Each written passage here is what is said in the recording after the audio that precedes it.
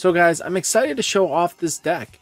This is Ukko Mastemon version. So since the deck doesn't actually need to play any rookies, really at the end of the day, all it needs is really just the Ukkomon package to keep the deck going. So without further ado, let's get into the video and talk about everything. First off, let's go over the Digitama. We are playing 4 Demi-Mera from BT15. The reason why we're playing 4 of this one is a interchangeable thing you can go with. The Demi-Mera is very powerful because we do play a lot of level 5s or higher that we can trash out, and that'll give us a draw 2 for its on deletion, which is really solid. We want to dig a little bit deeper, get to our combo pieces. I feel like this at 4 is really good.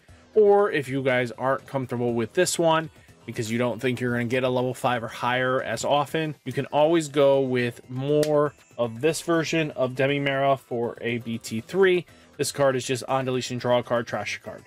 Yeah, it's up to you how you want to build it. The Digitama isn't as important here. I think it's more or less in the rookie department is where we really care. Now, let's go over it. We do have 4 promo 1, 2, 3 Ukkomon. This one basically says when it comes out of raising or anything comes out of your raising, you basically hatch and gain a memory. This one lets you extend plays and combos just for him just coming up. Sometimes that does matter in some circumstances. Then we do have 4 Ukkomon that basically says fish the top 3 cards of your deck, pick a tamer or a Digimon, add it to your hand, and then hatch an egg. It does cost 1 to evolve on, but yeah, this is the Ukkomon package. You play 4 of this, you play 4 of this. The deck synergizes extremely well with it. It gives you an aggressive early game too, because now you're a step ahead, because by the time your opponent promotes up his rookie line or champion line, he's not hatching right away most of the time.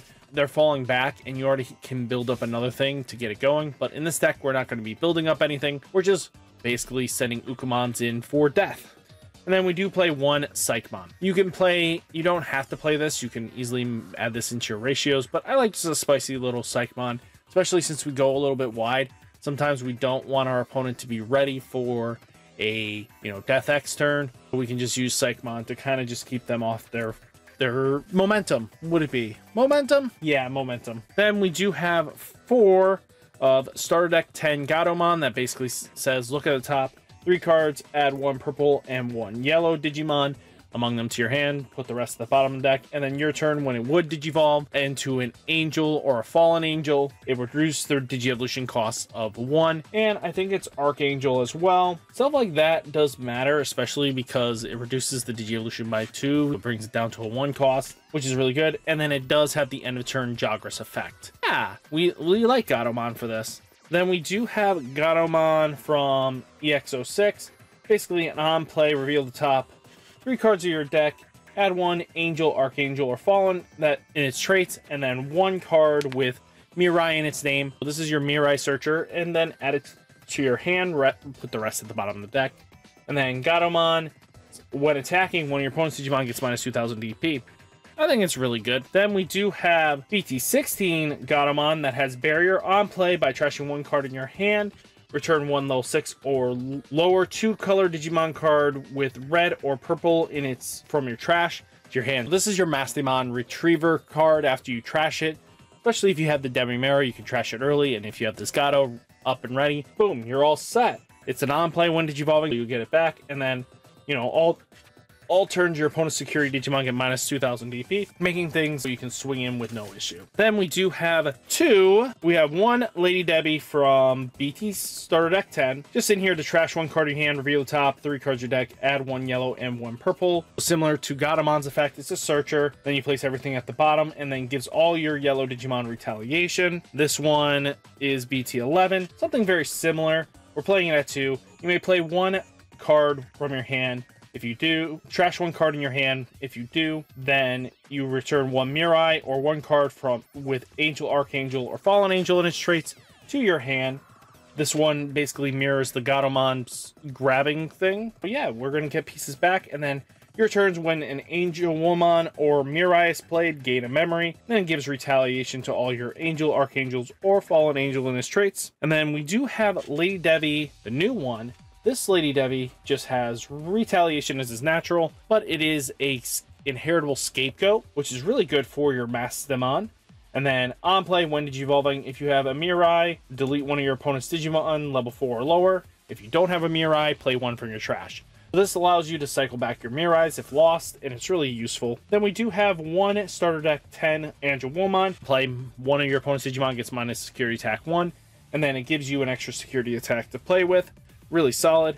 Then we do have Angelwomon that basically says search your security stack for one card with Angel, Archangel, or Fallen Angel in its traits, reveal it, then you recover a 1, shuffle your security stack, and then when you play a Lady Devi or a Mirai, you gain a memory, and then this gives blocker inheritable across the board. And then we do have 3 Angelwomon from the new EX-06. This card has barrier naturally, but on play, when Digivolving, if you have a Mirai, it's going to minus security attack 2 to one of your opponent's Digimon until the end of turn. But if you have a Mirai, you may play one Mirai from your hand without paying its cost. This one plays from trash, this will do your hand. I think this is a really solid lineup for our Angelwomon to Lady Devi ratio. I think this is really good. You can change up if you feel like it, but I think this is a good start. Now we mix them up, but then we do have 3 Mastemon Ace. If you don't know what Mastemon Ace can do, Mastemon Ace is nasty as can be. Let's say you just have an Angelwomon on field and you have a Lady Devi in your hand, or it doesn't matter what the ratios are or where this is, as long as one's on the field, you have the other counterpart in hand. What you can do is really good is that, you know, DNA Digivolve, this thing has Blast Digievolution for Angelwomon or Lady Devi. Basically, what's going to happen is this Angelwomon or Lady Devi on the board is that it's counter timing, so you DNA with the specific cards, one on the field, one in your hand. Basically, when the time comes, your opponent attacks with it, they don't pop the Angelwomon, you just go boom, boom, and now your opponent has to deal with this Mastemon. This Mastemon is nasty because it's an on-play when Digivolving by placing one level 5 or higher Digimon with Angel, Archangel, or Fallen Angel from your hand or trash. You play one from hand or trash without paying its cost. Then, if DNA Digivolve, place one Digimon card at the bottom of the security stack, and then trash the top card of your opponent's security stack until they have 4 cards or less. This is a continuous check. Not a bad thing, but it makes sure that they go to 4 after fully Mastemon's resolved. It's all that goes. Really solid. Mastemon Ace is really nasty, and especially on the right circumstances, can make your opponent have a bad day.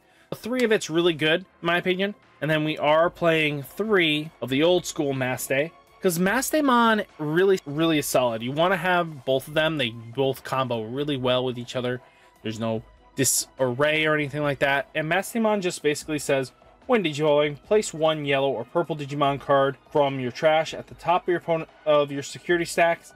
If you DNA, you may search your security stack, then play a level 5 or lower Digimon card and play it without paying its cost, without paying memory costs, and then shuffle your security stack. And then when you play another Digimon, by an effect, delete one of your opponent's Digimon whose level is less than or equal to the level played. This is where Mastemon just has its natural mid-range-esque effect.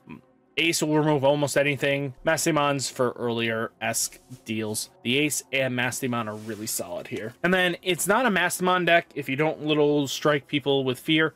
We do play 2 Chaos Degradation, basically saying, yeah, screw your everything you want to do. Chaos Degradation is going to just make your opponent go like, oh, I got to play around this. Once it flips in security or you show it in hand, this card basically makes your opponent have a bad day because it gets around most protection skills. There isn't many that just say when removed from the board. But yeah, Chaos Degradation will do that. And it'll just place it at the top or bottom of your security stack, and then you trash one. But then you also have a effect that just puts it at the bottom of their or top or bottom of the security stack, doesn't trash for its inheritable, for its security effect. Then we do play 2 Flame Hellsives because it'll give us a ultimate to work with on our turn or on our opponent's turn, especially a hit on security and they try to swing again, we can just blast Ace and deal with the threat. Yeah, Flame Hellscythe is good. Then we are playing 2 Miss Memory Boost because the trashing 2 cards, draw a card. There's not many interactions you can do in this game. The board state, Miss Memory Boost helps at least dig a little deeper. That's kind of what you need to do here. Then we are playing 3 of the new Mirai. This Mirai is really awesome. One year Digimon with Holy Beast, Archangel, or Fallen Angel is played.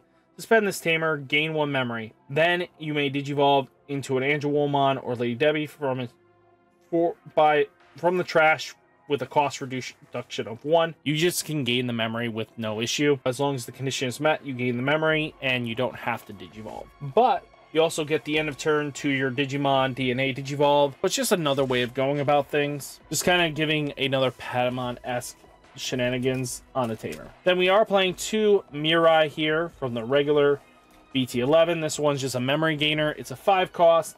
And this basically says if you digivolve into Angelwomon or Lady Debbie, if there's only 1 Digimon on board, you get to play the counterpart. You can just Jogress in, which is really solid, especially combos really nice with the starter deck Gatomon. And you just go combo wombo from there. And, you know, without paying its memory cost is really good. We are playing 2 Makos as well.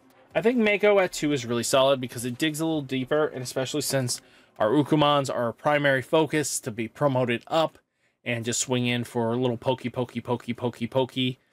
You know, really good there. But all turns, when you play a 2-color purple or yellow Digimon, you may suspend this tamer, gain a memory. This helps extend our combos with Gatomon. And then we do play 1 memory setter, Mat Ishida. If you guys don't know what Mat Ishida does, it sets yourself to 3, but when one of your effects trashes a card in your hand by suspending this tamer, gain a memory. This extends your plays. We don't trash very often in our hand, but if we do combo nicely. This combos really nicely with your eggs, and just being able to have Mat Ishida even early on can just extend your plays immensely, especially with your Ukkomons who are most likely dying in most circumstances. It's good just to have the mat because it's all turns too. If they pop it on their turn, you get some nice value out of it. Let's just go with the flow here and just show you the full deck, because I know that's what you guys are here for, is you wait till the end of the video to see what the deck fully looks like. Once realized, we got the Mirais, 2 memory boosts, 2 chaos decorations, 2 flame health sives, 3 Mastemommy. Then we got Mastemon Ace, Angelwomon, Lady Debbie. Then you have Gatomons, Psychmon, Ukkos, and then the Demi Mera package. But all in all, good stuff going on here. I think the list is pretty solid, and I think you guys should give it a try when it comes out. I think you guys will be surprised, and any Mastemon fans waiting for this deck to do something definitely has some potential here. I don't know what the right call is yet, but we'll eventually find that out together. Guys, hopefully you enjoyed the video. Hit that like button, hit that subscribe button, stay safe, stay healthy, and I'll catch you next one. Peace!